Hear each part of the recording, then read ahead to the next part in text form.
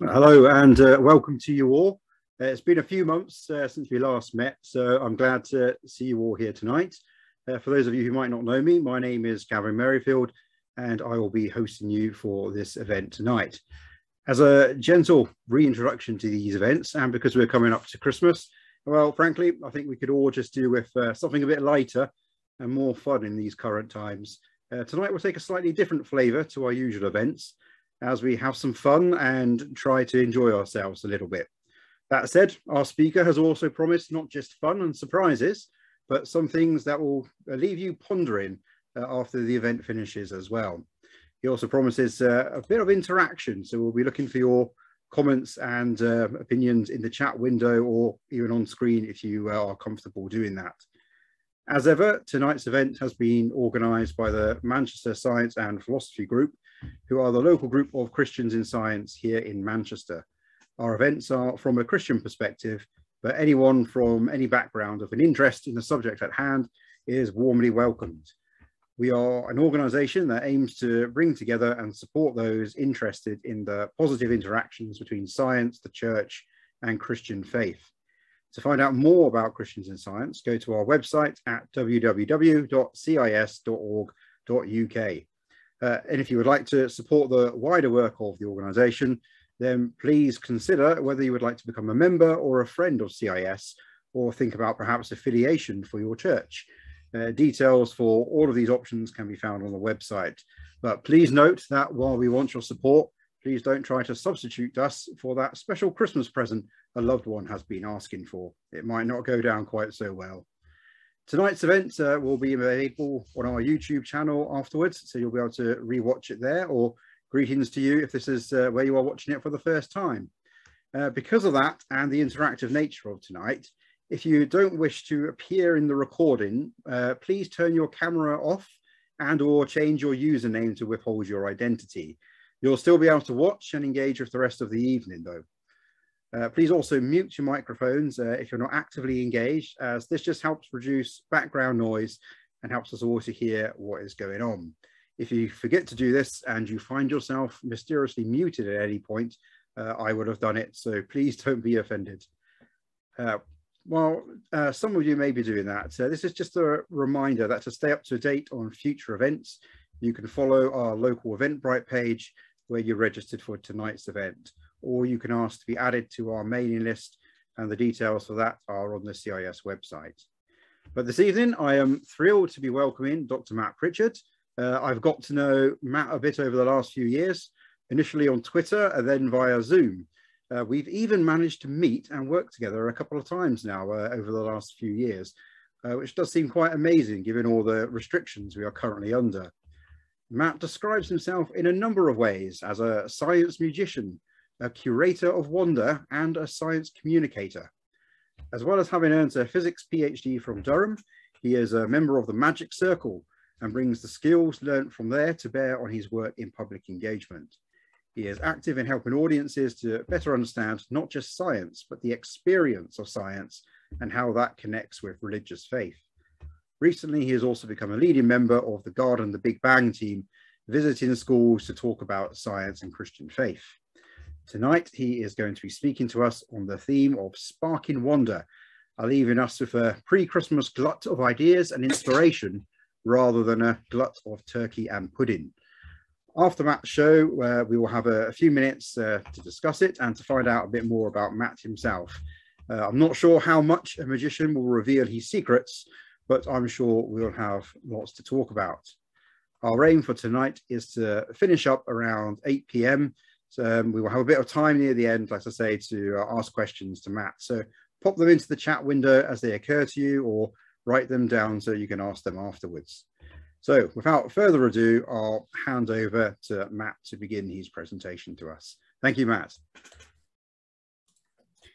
Thank you. Evening all. As I've just heard in the introduction, there's really two different sides to me, and to help illustrate that, I've made this. So what you'll find as we go on, I do love Lego. I love playing with toys, and I love optical illusions. And this is something I made recently. It's like a staircase pattern, but if we hold it this way, you can see that some of the the text here lines up and it makes the word science. So my background is I studied physics. I went to study atomic physics up in Durham, where I worked on laser cooling, which I've now largely forgotten. The stuff that I loved about my PhD and the research was actually the creative communication side. And then I went on to work both in museums and now mainly with schools communicating science. So there's a science side to me. But if we turn this staircase this way, we end up with a second word, which sadly I've printed back to front. So we can easily rectify that with the use of a mirror. And you'll find out later, I do love using mirrors for various things. So we've got the word there, we've got the word magic. And we can just about see on the screen, we've got the two words, we've got science and magic there. So that's the two sides of my life, really. And where those two sides intersect, there's a third word, which I'll talk about later. But I love asking the what if question. And so this was an illusion made from printing, but I also made a second version. And this one here is, rather than being printed, I've cut out. So we've got different cutouts again on that staircase pattern. And I think you can probably work out the two words we've got here. We've got the word right. And if I turn it 90 degrees, we've got the word left. But what's really wonderful about this, because it's been cut out, you can shine a light through. And so shining a light, we end up with those two different words there. Or if you get two spotlights, you can get that double shadow. You can get the left and the right. And stuff like that just puts a big smile on my face. And so much of my work is all about this next thing. So a friend of mine printed this photo. I normally challenge children in schools to see if they can recognize this animal. They only have about a second to do that and get them all screaming out the name of the animal. And of course, the animal's a rabbit. And so you've got the ears there and the eye and the mouth and the nose. Or if we hold it this way, maybe you can see the duck, and you've got the beak and the eyes, and it's a classic optical illusion that's just been photoshopped and made into a much more dynamic illusion. And I love that, because you can view that picture in two different ways. You can get two different perspectives on that same thing. And so much of my work is encouraging people, whether that's children in school or people like yourselves this evening, to view something, but maybe take a fresh perspective, maybe get a different view, a different angle on things.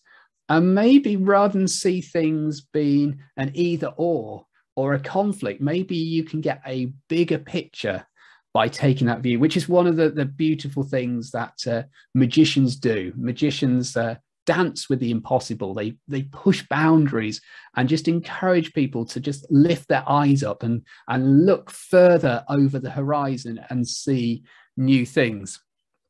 So I mentioned the word, but I didn't tell you what it was, which I think links science and magic together. And that, I'm just going to grab it. And this is the word here. This is the word, I don't know if you can recognize it. It's the word wonder. And wonder has been written rather strangely. It's a bit of a weird font here, because if you turn it upside down, it says exactly the same thing. So what we've got here is what we call an ambigram. An ambigram is just the name for words or symbols that you can view from a different perspective. Either that's upside down or reflected in a mirror. But Gavin hinted at the start that tonight's going to be a little bit more interactive, and I would love your input. The first thing I'd love you to do, you can either unmute yourselves if you're comfortable sharing, and if you want to put your face, I'd love to see it, or put it in the chat.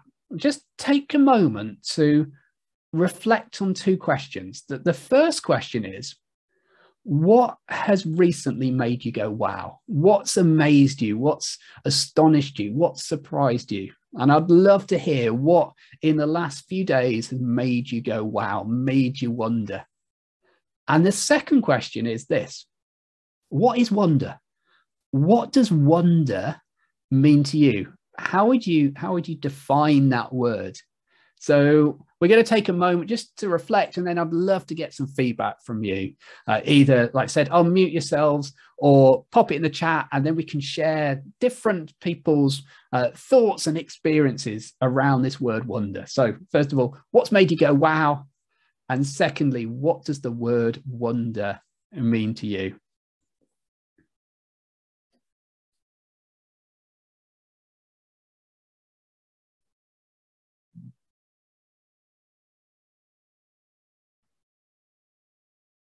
So at this moment, I hope people are furiously tapping away on the keyboards.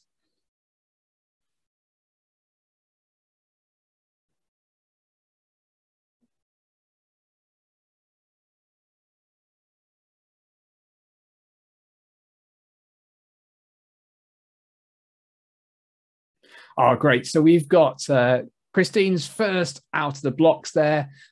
Wow, the beauty of snow. Yeah, snow just totally changes the environment, doesn't it? And you can look at it under a microscope up close, and the snowflakes are just beautiful. The mathematical fractal shapes, but just how it changes the scene, and just also how it changes the light levels of everything. It's snow's magical, isn't it? So thank you, Christine.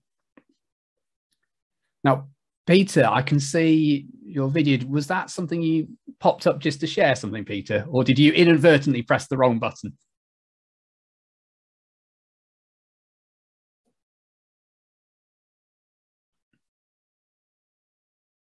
I was working on the chat, but there we go. Oh, great. Sorry, Peter.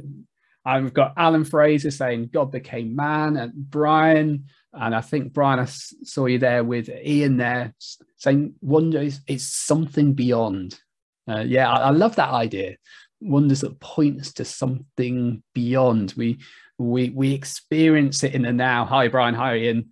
We experience it in the now, but it also points to there's a future. I think I heard a phrase recently. I was listening to an interview with the magician Teller, and one of the things that came up in the chat on the Zoom box was someone said, we're talking about the difference between surprise and wonder. And someone said surprise is in time. So you're having a surprise at a specific moment in time, but wonder is through time. And I just love that. So you get a specific moment of surprise, but wonder just goes through time. Okay, let's have a look. We've also got Peter's just examined a PhD and talking about caging molecules linked into a membrane. So yeah, I think it must be a great experience to be an examiner, to actually read someone's what they've devoted many years of their life to, and sort of pushing forward in just one specific frontier of science. So thank you, Peter. And again, Christine's commented, wonder, something suddenly becomes real to us. Yeah, and I think sometimes wonder sort of breaks into our lives, doesn't it? And it can be like a bit like a spotlight, and it shines the light, and we sometimes see clearly something that's been there in front of us, but we maybe haven't been able to exactly describe or fully grasp. And I think sometimes when you have those moments of wonder, things become real to us. So thank you for that. Keep thinking on that front. I want to, Gavin's just shared a link just on the chat box to a thing on Twitter, so you can do that. I'll have a look later. I want to just share with you how wonder can be in so many different areas. And to do that, I'm going to share with you, this is my absolute favorite number. Okay, so I hope you've all our listeners have got a favorite number. This is mine. It's 621-000-1000. So have a look at this number. How many zeros can you see? There's I think there's 6 zeros on the screen there. And how many ones can you see? There's just 2. There's only 1, 2. There's no 3s, no 4s, no 5s. 1 6 right at the start, no 7s, 8s, or 9s. So I'm going to see if I can get this right. If we've got this here, we've got here 6 zeros, 2 1s, 1 2, no 3s, no 4s, no 5s, 1 6, no 7s, 8s, or nines. This is what we call an autobiographical number. It just describes itself on it's the only 10-digit number that does this. You get other numbers of different lengths, but this is the only 10-digit one. Last year, 2020, was an example of a 4-digit one that works, but this is my favorite. And of course, if you're mathematical, different base systems of numbers, you can get other numbers as well, but it's my favorite number. It's just an example from mathematics. I've been fascinated with the word wonder for many years, and I've had multiple conversations with people, whether that's magicians, people of faith, people who don't have faith, artist explorers, and ask them really, what does wonder mean to you? And each time I ask that, I always get a slightly different answer. And sometimes there's a little bit of conflict there, but sometimes I see a different aspect, different perspective on wonder. And then I thought, well, actually, let's slightly formalize this. And so I started interviewing people. And over the last 3-4 years now, I've interviewed about 130 people. There's a whole range of people. So I've interviewed astronauts. So Helen Sharman, Britain's first astronaut. I had a chat with her about what wonder meant. I spoke to bishops. So the Bishop of Manchester kindly gave an interview. Con artists. So there's a guy, Paul Wilson, who consults for both TV and casinos in Las Vegas and around the world to stop people from cheating. All the way from astronauts, bishops, con artists to zoologists, people who climb Everest, theologians, loads of different answers. And there was some overlap and there was some different perspectives. And tonight I want to just share some of the common themes that have come out of those interviews. And I've been trying to distill what wonder means to me personally. And I'm going to share with you what I've got so far. And it's interesting because it's really under researched, to be honest. Like if you look in psychology, often wonder gets lumped in with curiosity, or it gets lumped in with awe. But I think there's more to it. So let me show you what I think wonder means. So I'm going to get this up on the screen here. So I'll move my head out of the way. I think there's 3 big aspects to wonder. I think there's curiosity, I think there's awe, and I think there's play.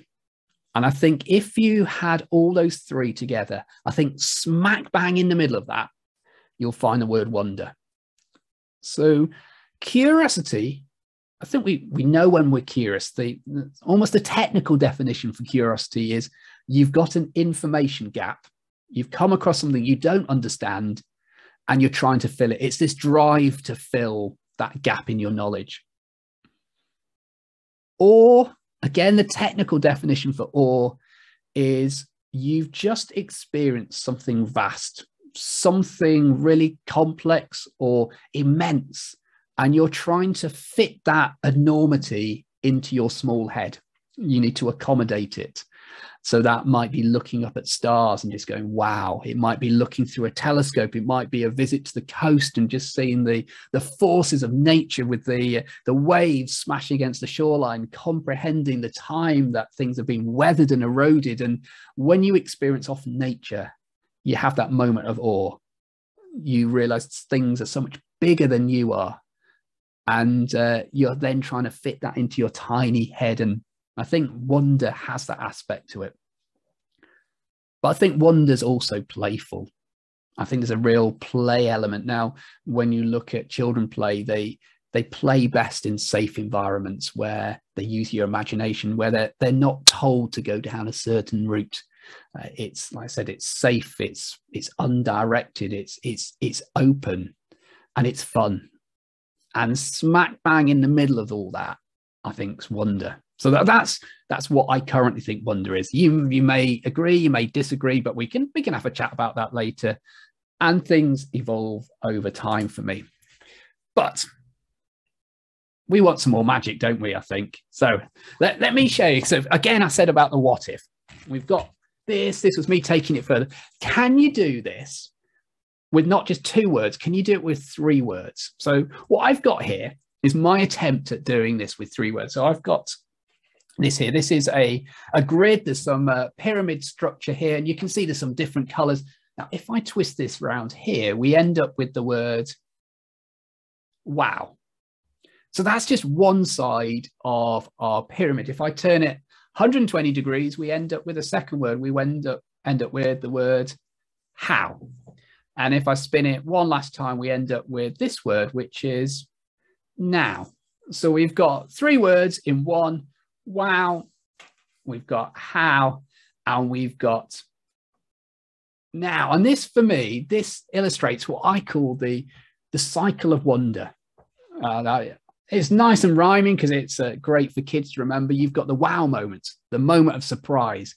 You've got that moment of, well, how does it work?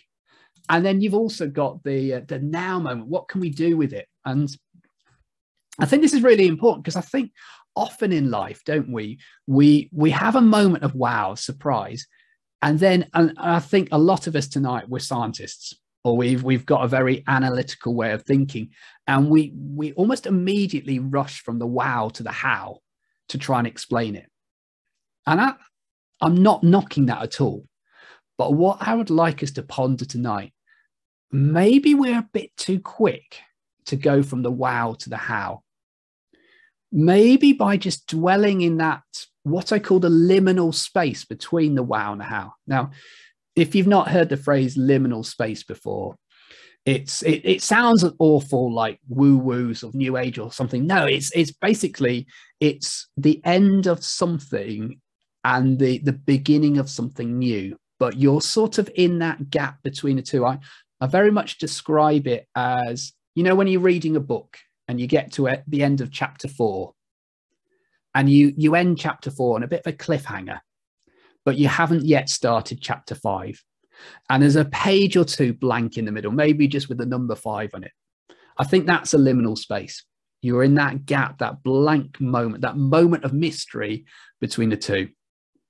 And I think we all need to embrace mystery a little bit more and not rush on, because I think you find wonder on that knife edge between not knowing and knowing. And I think the more we recognize that we don't know, the better for us and the better for our sense of wonder. How's great. I love Richard Feynman, the Nobel Prize-winning physicist, talked about how he can appreciate the beauty of a flower. You can have the wow, the aesthetic beauty, but by understanding a bit about the biology, how the flower has been shaped, how the colors have been evolved to be that way, how the scent there, how it attracts insects to pollinate with other flowers. By understanding the how a bit more, it doesn't strip the wow, it builds up and you get an extra layer of wow to it. But if we stop there, we miss out on something. A how isn't meant to be a full stop. It's meant to be a springboard. It's meant to be a springboard to asking, now, what could we do with this? Now I wonder what would happen. And that's why I include that now. It's that imagining, it's that questioning, it's that moving forward step. And that then leads to more wows, hows, and nows. And I think sometimes for those of us listening with a faith, I think sometimes we like to cling to certainty, but actually life is full of doubts and unknowns. And sometimes we feel, well, we need to have our faith. We need to be certain. We need to know what's happening. And I think for me, probably one of the best definitions of faith is, it's just picture this for a moment. I want you to picture you're driving across a big suspension bridge, across a river. Like if you know what the Golden Gate Bridge in San Francisco looks like, that's the perfect example. And you often get these suspension bridges, you get clouds obscuring your view and you can't see through the cloud. And so really, as the driver of a car going across this bridge, you can't see through the cloud. what are you going to do? Are you going to safely stop the car, or are you going to keep on going? I think probably most people would keep on going, wouldn't they? Even though you can't see, even though there's mystery ahead. Because when you look at the bridge, you go, well, the bridge looks pretty safe. And you think, well, the bridge has been here for years, and maybe you see some other drivers around, and that gives you confidence. And maybe you look behind you and realize that the bridge has gone in a straight line and it's kept you safe so far. And then probably by moving forward, it'll still be in a straight line. But I think the important thing about cloud is when you go into a cloud, you can't see through it, but you can see a little bit in front of you, can't you? And then when you go into that, you can see a little bit in front of you. Faith for me is not the absence of doubt. It's the presence of action. I'll say that again. Faith is not the absence of doubt. It's the presence of action. Whether you're a person of faith or whether you're a scientist, I think the same applies. Scientists, we have to have faith in what we're doing, and we never fully have certainty in what we're doing. And experiments are basically the presence of action, even though we've got a bit of doubt about what's going to happen next. And as we do that, we learn and we sort of get a better idea of what the world's like. And I think faith is very similar to that. It's not a leap of faith. It's a step forward. It's a slow moving forward. So just, again, something else for you to ponder. I want to show you a video. In this video, really, I think it illustrates this idea of wow, how, and now. What you'll find in the video, you'll see it 3 times. The first time, I'll just want you to look at the mirror's reflection, and something odd will happen. But then you'll be curious and you want to know how it works. So the second time you'll see it, you'll see the front view, and you'll get to have the privileged side view, the backstage view. You can see what's happening behind the scenes. But then it happens quick. So the third time, I'm going to slow it down for you, so you get to really see what's happening. And then maybe you'll start to ask some now questions. So here we go.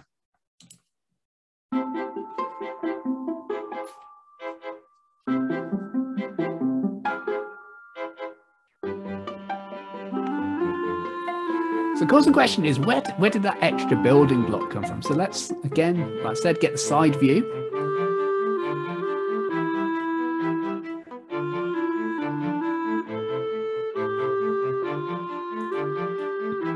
And then let's slow it down, because that was quick.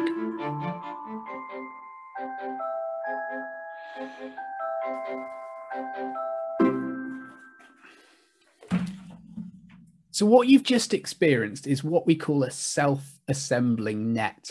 I think some of you may have memories way back in primary school in your maths lessons where you took a flat piece of paper and folded it up and made a cube or a different shape like that. And that's just that. 2 strings pulling the sides could fold up. And I just spent a bit of time camouflaging it on the flat surface first, and then positioning the mirror and the cube just so it appeared at the right spot. So that was taking something flat and making something 3D. Engineers at NASA have took almost the reverse approach. And they saw something quite amazing, and then they asked, well, now what could we do with it? So what I've got here is a origami shape. So let's get a bit of a close-up view on this. So we've got this shape here. It looks a bit like a rose. If I was to take opposite corners or opposite sides of this rose and pull, you'll see it opens up into, I could flatten this out and then it will coil back up. So you can unroll it. And there's a lovely moment where it does that. So you can make something quite compact and you can open it into a nice flat shape.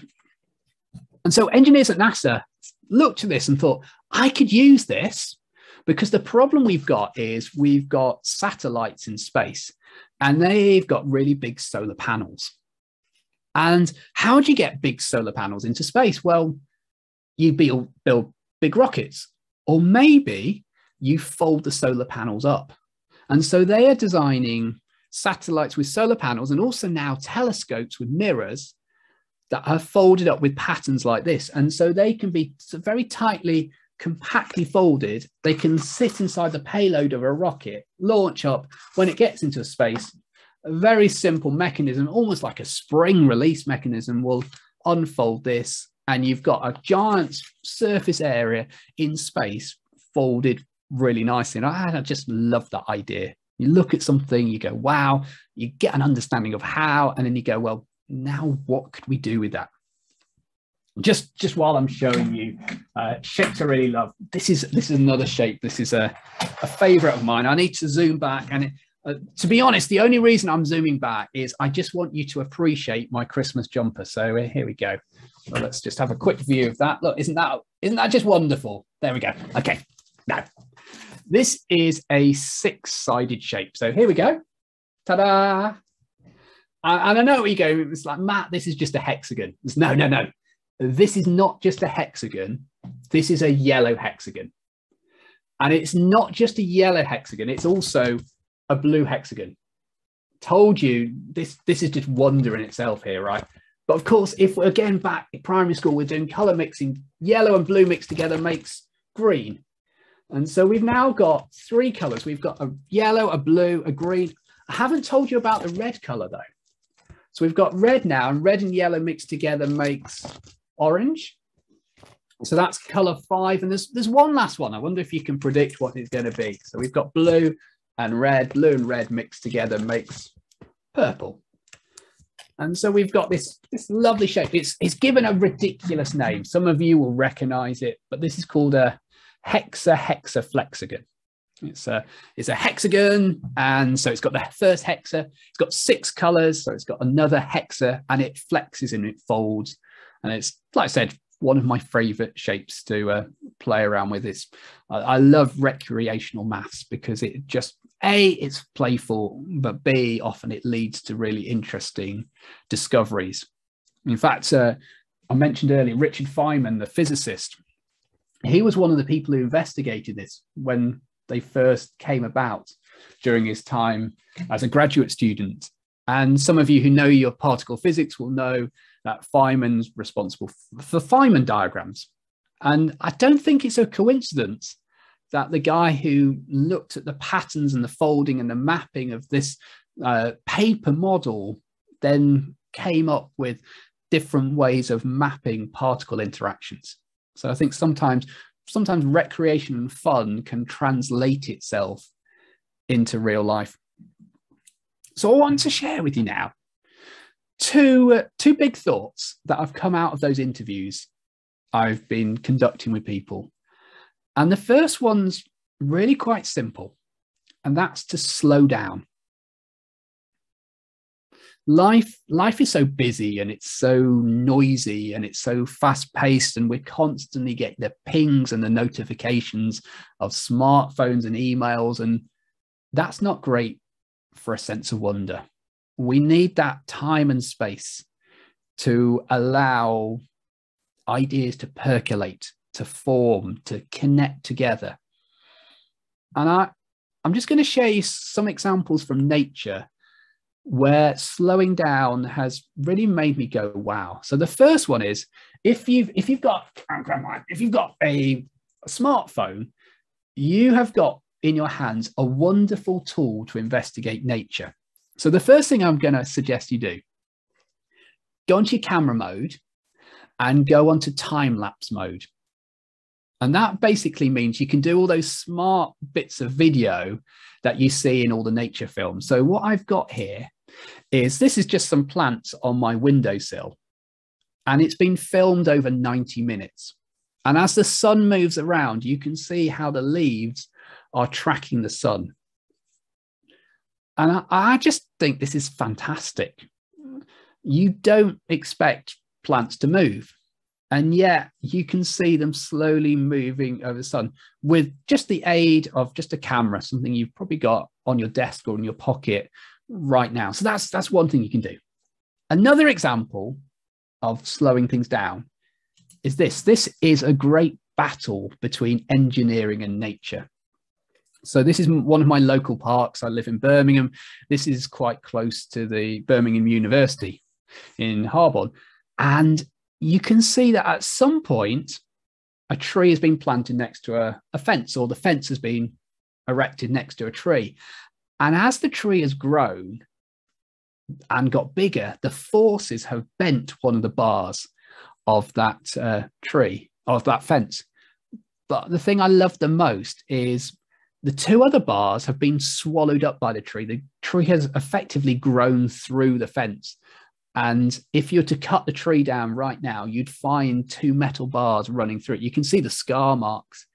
And there's some lovely examples. Next time you walk along somewhere where there's an old fence and a tree, have a look, because often the tree will grow through a fence. There's somewhere at the bottom of my road, there's a park, and there's a chain link fence, and the tree has literally grown through the chain link fence. And you can see that sort of diamond pattern on the tree's trunk, which is just blows my mind that it's done that. Maybe over the course of 50, 70 years, it's done that. So slow down. And just because I love this video so much, I want to show you. Let's see if I can find this. Have I got this with me? Yes, there we go. This was taken over the summer, and I was so fortunate to be there just at the moment this baby woodpecker had fledged. And so I'm about a metre or two away from this woodpecker. Just there's a cycle path right where I'm stood, and it's there. And it's just like a wonderful wow moment of just go, creation's so amazing. And you don't think about the foxes that might gobble it up afterwards. But what's interesting about this, loads of my friends have said, Matt, you were so lucky to see that. And yeah, there is an element of luck. But I'd been walking that path for many weeks. Some of you may know I'm at times our family are foster carers, and I had a baby in our care at the time, and I used to walk back and forth on that path at the end of the day, just basically to give everyone a bit of a respite from the noise of a baby, and to get out in nature during the pandemic. And I knew there was a tree, and I knew there was a nest in it, and I suspected there was woodpeckers. So each time I walked along, I would be looking up. I'd be expectant to see something. And then I started hearing the noises of baby woodpeckers in the nest. And so I kept on doing that same path again and again, treading the same ground, kept on looking and noticing. And then one day happened to be there at the right time. So it was luck, but also I was approaching it with an expectancy. And so the second thing I really want to share with you from the interviews is this word here, Vujardé. Now, at this point, some of you are probably thinking, Matt, you've got this wrong. It's déjà vu. Déjà vu is when you experience something that you feel like you've already experienced. Vujardé is experiencing the extraordinary in the ordinary. So something every day, you suddenly see a different part to it. It's like seeing the magical in the mundane. And you do that, like I said, with being intentional, expecting to see things. I love the quote from Roald Dahl, the children's author. He says, it's a quote you've probably seen before, and above all, watch with glittering eyes the whole world around you, because the greatest secrets are always hidden in the most unlikely places. Those who don't believe in magic will never find it. And I think sometimes the most unlikely places are just under your nose. I think we sometimes become experienced tourists. We go off to have an adventure, whereas actually sometimes it's there right under our noses, and we just need to follow what we see.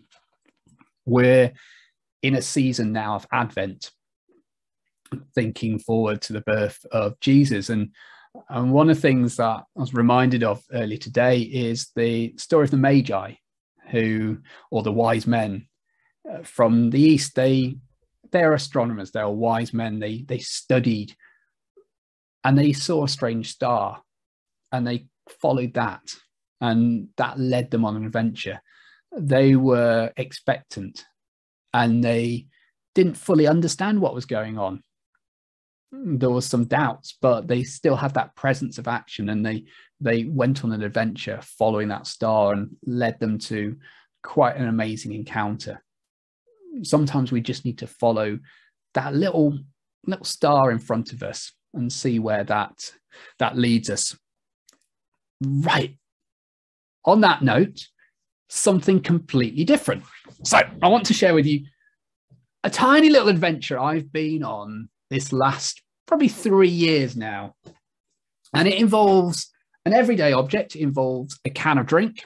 And I want to show you something fun you can do with this. So let's get the camera up. So what we've got here, we just need to tilt it up a bit. If you take a can of drink and you tip it to one side, this will work. There we go. You can get it balancing at this rather precarious angle. And some people, when they see this, they go, "Oh, Matt, you've got like a magnet under the table, or there's glue and stuff." No, it's just balancing. It won't work if you've got a full can of drink will tip over. And if you've got an empty can of drink, that will also tip over. It needs to be half full with liquid. So you can imagine what's happening inside. So I've got my drinks bottle here, half full. The liquid sloshes around. When it's like this, you've got roughly half the weight this side, half the weight this side, or half the force this side, half the force, and that's balanced. And when you can do that, you can have fun. So I've got it half full with water, and we've got something that we can balance. But we can also do this if you have a bottle lid that's concave, it bends down. You can balance your can on top of the lid of the bottle. Now, that looks more impressive. It's actually easier because that concave lid, like a bowl, it self-centers. It doesn't roll off the side. It just stays there. So that's one thing you can do. Have fun balancing things. I went to a science museum and I picked up this. This is a pterosaur. And what's special about this is it's been designed so it will balance on my finger or my thumb like this. Or if you want, you can put it on the lid of a bottle and it'll balance really nicely. You can spin it around. It's pretty stable. The way it's been designed, I'll just show you here. You've got, obviously it's symmetrical. So you've got half and half this way. So it's balanced that way. It looks like there's way more weight at the back end, but there's actually two hidden weights at the tips here, where the sort of the hands of the pterosaur, whatever you call them. And so there's like little metal washers in there, and that counterbalances it. Cost me 15 quid though. And I think 15 quid for a piece of plastic with two washers is a rip-off. And so I want to show you a way you can make it for free. This is maybe an activity you can do Christmas afternoon. You've opened your presents, you've just had your dinner, so you've got some forks left over. You've also had your bottle of Prosecco, and so you've got a little drinks cork there, and maybe you've got a matchstick or a cocktail stick. So that's all you need to make this. So let me show you. So we have got, first of all, we've got our drinks cork, and I've just stuck the matchstick in there. That's going to be the beak. Then you stick one fork in here. That's one. And the other side, again, going for symmetry, you've got two. And so you've got this reproduction of your pterosaur. It didn't cost you anything. This will balance really nicely on the lid of a bottle or on your finger. And again, if we look down from the top, we've got this left to right symmetry. The extra weight on the end of the forks there are the counterbalance. That's all right. But we can take this further. So something I realized was, I'll show you with my can here. So I've got a little matchstick that I've glued to the side there. And the position of the matchstick is very important because it's just there. If you look, that matchstick is directly above the bottle lid, which means if I was to push on the top there, I'll be pushing straight down through the bottle to the table, to the floor. Nothing will happen. If I push on the left here, it will tip this way. If I push on the right, it will tip that way, which means in principle, I can land this pterosaur onto that matchstick. So I'm going to have a go at doing this. It might work, it might not, but we might be able to get a double balance going on here. There we go. So now we've got a can that's balanced at the bottom, just on the bottle. And we've also got the beak of the flying fork flyer just resting on that ledge. So there's no other contact. It's just on that edge there. And you've got a double balance. But I don't think two balances is enough for you this evening. Shall we go for a third? Yeah, I can see some nods. Great, let's go for a third. So this is the only thing that I've bought specially in. So this, some of you may recognize, this is the type of thing people buy if they want to show off at a dinner party. Do we remember dinner parties? It's when we had friends and they sort of came over and ate and drank together. But what would happen is you get a wine bottle and you'd stick it in this hole here, and your wine bottle would be balanced at a rather precarious angle. So I want to show you this. So first of all, I tried this with a bottle of wine. I can see Brian and Ian on brand there, sort of topping up as well. Great stuff. Wine bottles don't work. I discovered to my cost, I'm actually banned from doing this in my kitchen because I first used a red wine bottle, and Sarah, my wife, told me in no uncertain terms not to do any more experimenting in the kitchen with the wine. So I'm going to use a bottle of olive oil, a square bottle, and this will help me with this. So we'll get this camera down a bit.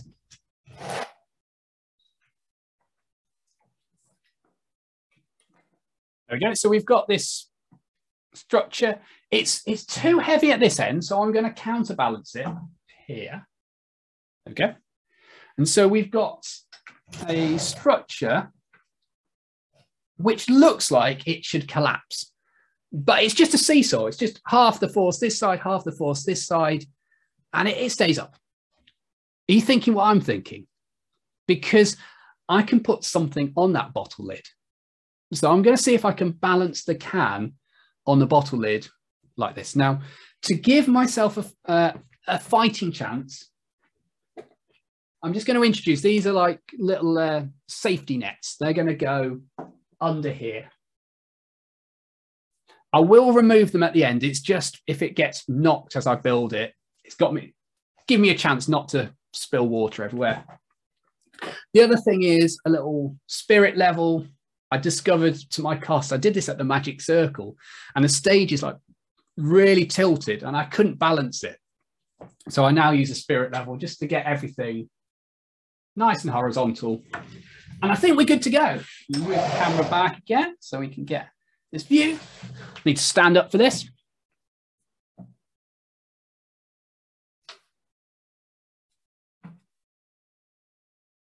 Right, looking good. Let's see if we can take away the support. There we go. So now we've got a double balance. We've got a balance at the bottom. We've got a balance there. 3 balances. Should we put this on as well? Add that to the proceeding. So again, I'm just going to put my safety nets back in. This is where my hands start to shake. We'll see if we can do this. Okay. Looking good. Oh, uh-oh. There we go. We've now got a triple balance going on, but we've still got a pterosaur. So I'm going to see if I can add that. And this is where I always take things too far, but we'll give it a go.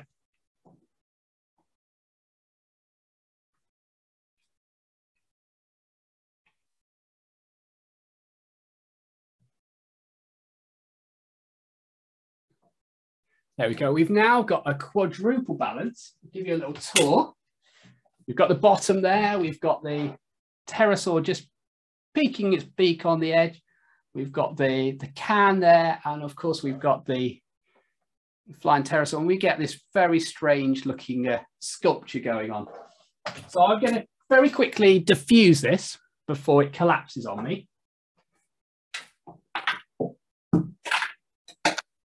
I just want to show you something that I managed to do. This next thing took me literally 3 hours to get to work, but I did manage, if I can find the right video, it's right under my nose. There we go. This is a 4 cans balanced, and I use little bottle lids just to be those platforms, and you can get that lovely, lovely little sculpture there going on.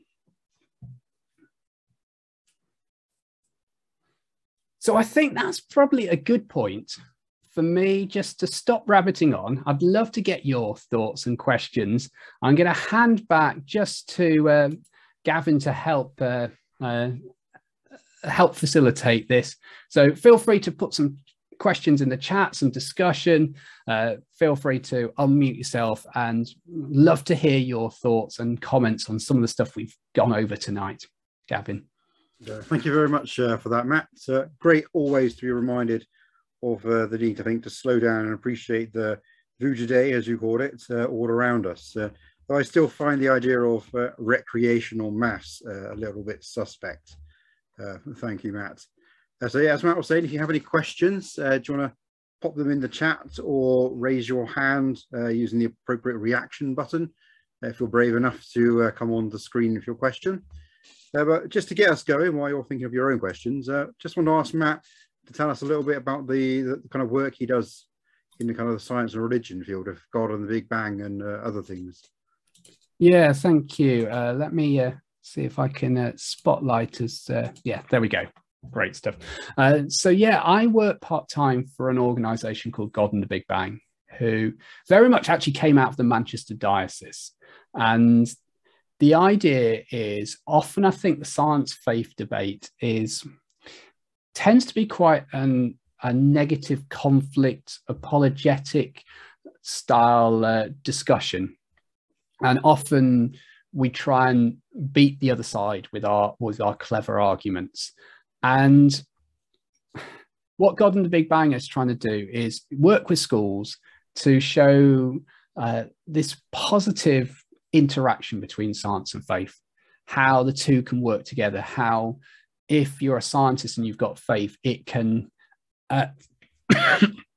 excuse me, it can enhance your work, both in the lab, in the field, but also outside of that.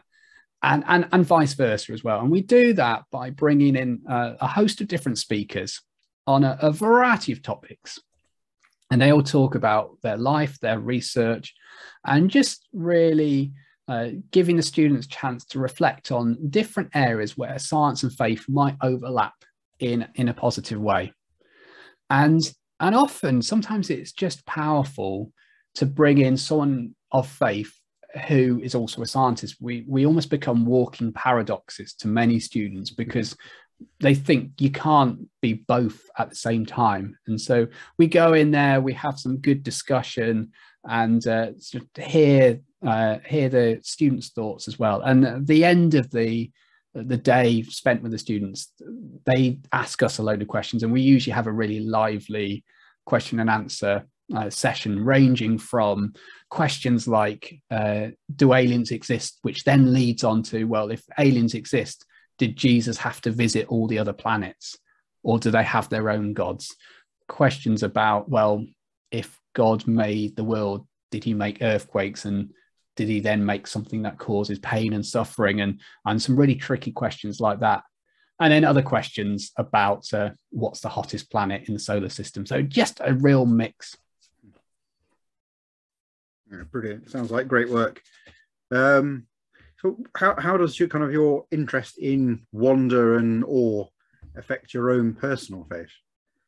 I think it makes it bigger.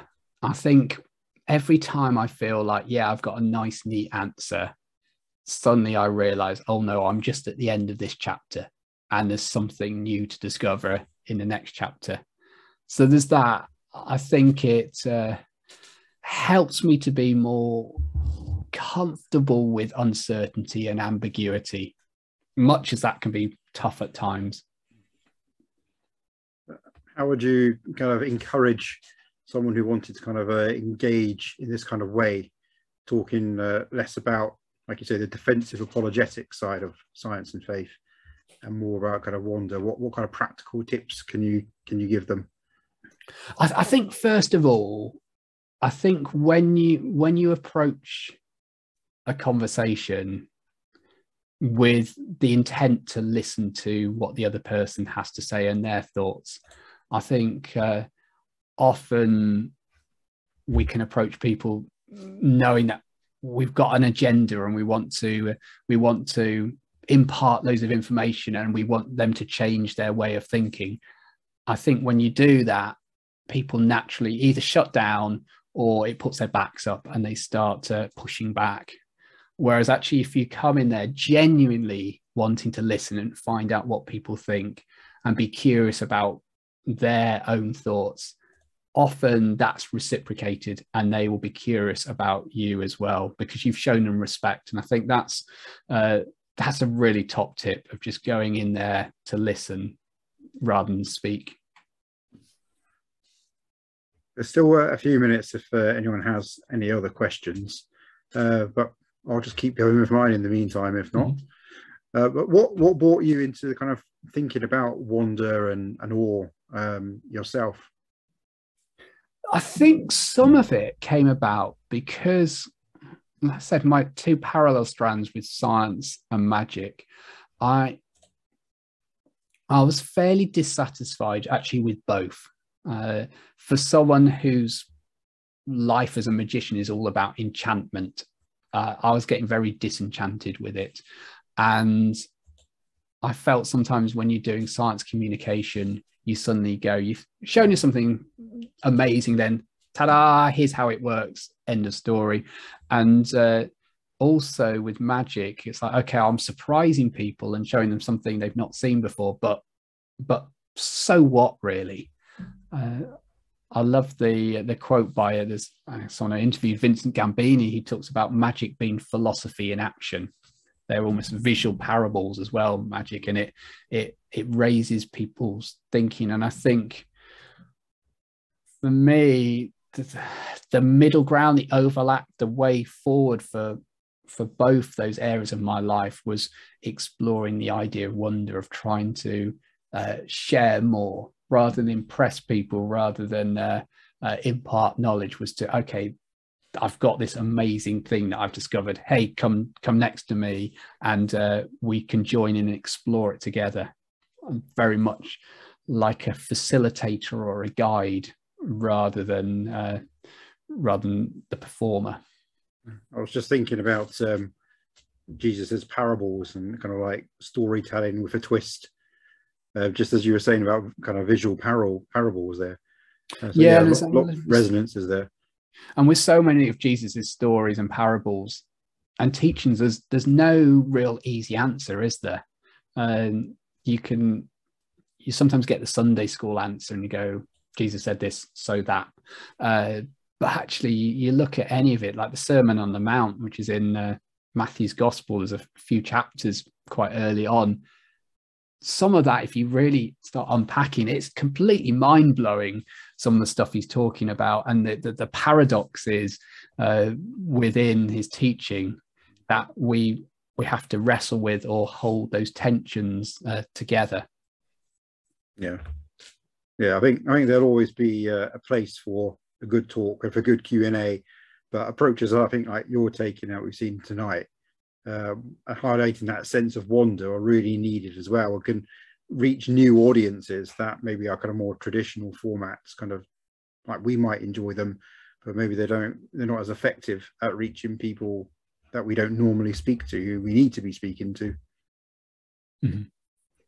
Yeah, so I've just noticed that the time is actually on 9 o'clock, so we need to draw things to a close. So thank you to Matt for speaking to us tonight. Providing us with both fun and some food for thought. And hopefully we'll be carrying a bit over into a holiday time. You certainly have a few interesting tricks to show people at the Christmas dinner table. So thank you all for joining us tonight. Just to say, our next event is on January the 27th next year at 7:30 p.m. So put it in your diaries now, where we'll be welcoming Dr. Neville Cobb, who will speak to us on chance and necessity. Neville is a fruit fly geneticist by scientific background, but is currently training for the ministry with the Church of Ireland. so it is sure to bring us some interesting perspectives on the topic. But just a note to say that given the ongoing situation with COVID and now Omicron, we will be continuing to hold our events online until further notice. We had hoped to be meeting in person by now, but sadly that's not a safe thing to be doing at the moment. But hopefully by the summer, we'll be able to meet again in person. So thank you again to Matt, and thank you all for joining us. And just to finish by wishing you all a Merry Christmas and a Happy New Year for 2022. And until next month, keep well and keep safe. Good night.